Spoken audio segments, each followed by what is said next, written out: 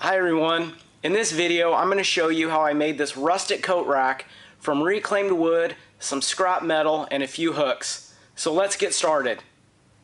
We'll be starting out with a reclaimed 2x6, a piece of 1/2 inch by 36 inch cold rolled steel rod, some scrap plate, and some hooks I picked up at Tractor Supply Company. Let's talk about these hooks for a second. I picked these up at Tractor Supply. They were blue, so I sandblasted them. Then they had forged in China, so I used my grinder and ground off the in China. Once that was done, I spray painted them black, and then I lightly hit it with a piece of sandpaper just to bring back that metal in a few spots to give it a worn look. Then I went over it with clear, just a flat clear spray paint. I went through the process on the hooks over a year ago, so sorry I don't have any video on that. I started out the project by trimming the bad end off the reclaimed 2x6. Then I cut my two boards to length. I cut them 1/16 under 36 inches, and I'll explain that later when we use the 36-inch steel rod. I used my table saw to slightly trim and square up one edge of the shelf where it will meet the wall. Then I went through the same process on the one edge of the lower board where it will meet the shelf. Next I used a scrap piece of 1/8 inch flat bar I had lying around to help me scribe a line on that 1/2 inch steel rod.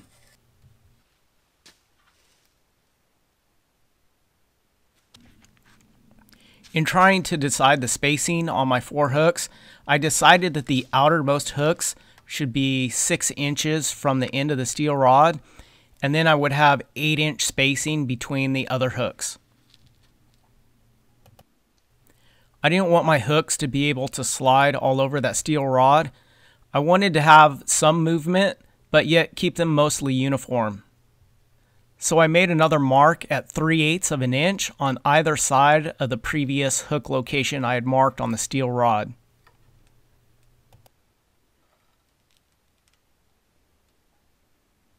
I picked up these woodruff keys at the hardware store, and my plan was to tack weld them onto the steel rod to hold the hooks in place, yet still allow some movement.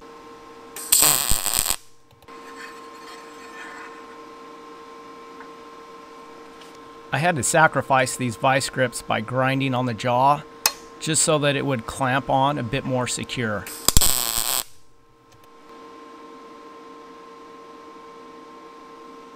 I replicated this process down the length of the steel rod by tack welding on the woodruff key, sliding on the hook, and then tack welding on the second woodruff key to lock that hook in place.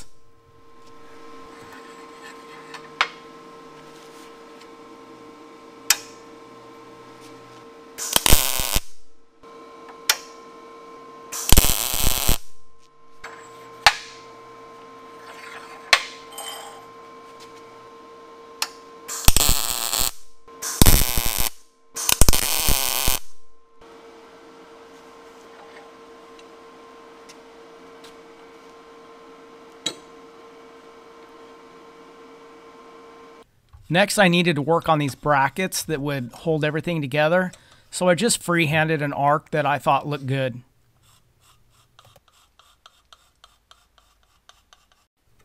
Since I found some really nice black rounded head Phillips screws I want to use to hold these plates on the end of the coat rack, I need to mark out my location where I want to pre-drill holes.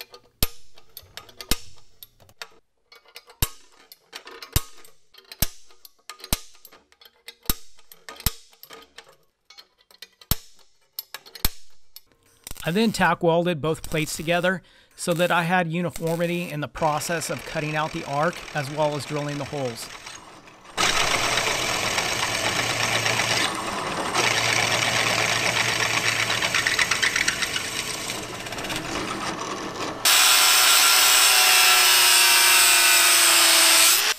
My angle grinder paired with a cutting wheel was the only tool I had to cut this plate.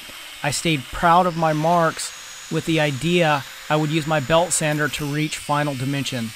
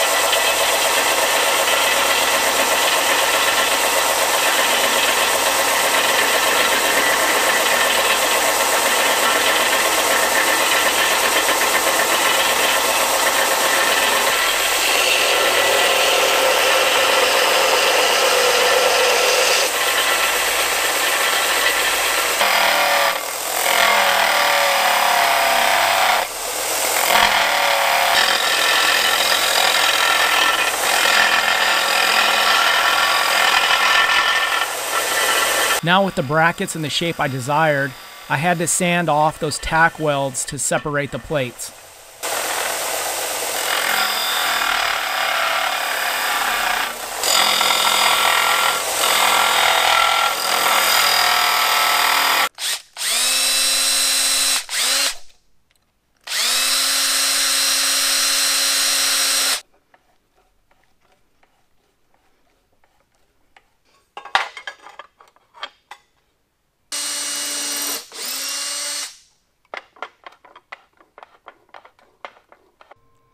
Now you can see why I cut the 2x6s slightly shorter than 36 inches. It was just enough to hold the 36-inch steel rod in place while I tack welded it. Matte clear seems to be my go-to paint for bare metal, so I gave the steel a couple of coats after wiping it down with acetone to get rid of all the grease and oil.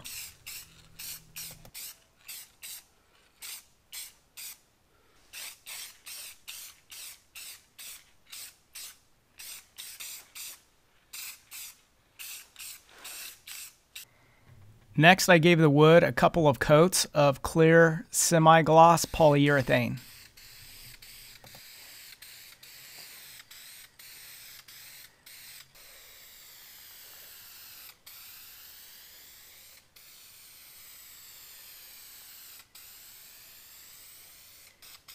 It's really satisfying to see these old 2x6s get a coat of polyurethane.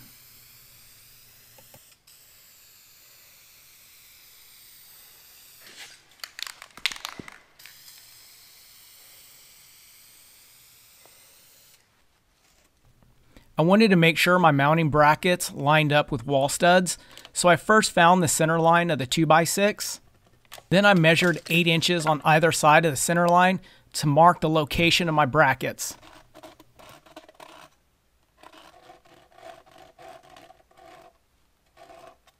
I picked up these keyhole fasteners at the hardware store with the idea I would use my router to recess them into the 2x6.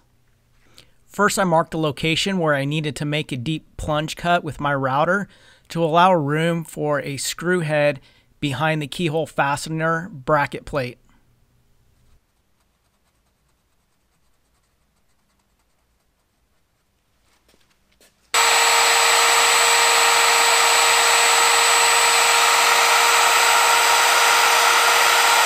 I use this 2x4 as a guide to keep my routing line straight. Once I made my deeper plunge cut, I readjusted my router bit depth to match the thickness of the keyhole fastener plate.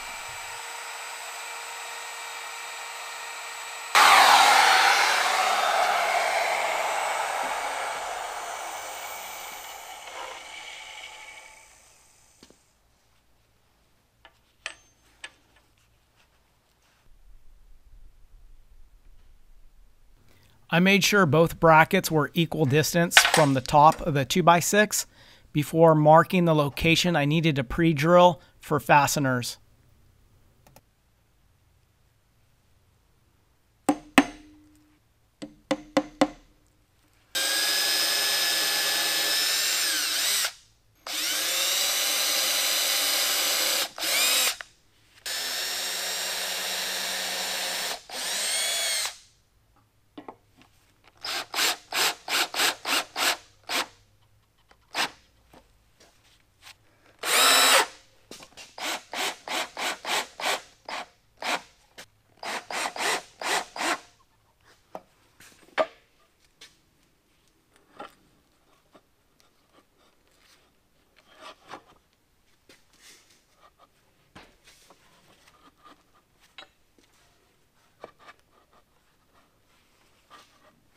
I secured the end brackets utilizing the screw holes I had previously drilled when I welded the steel rod to the end brackets.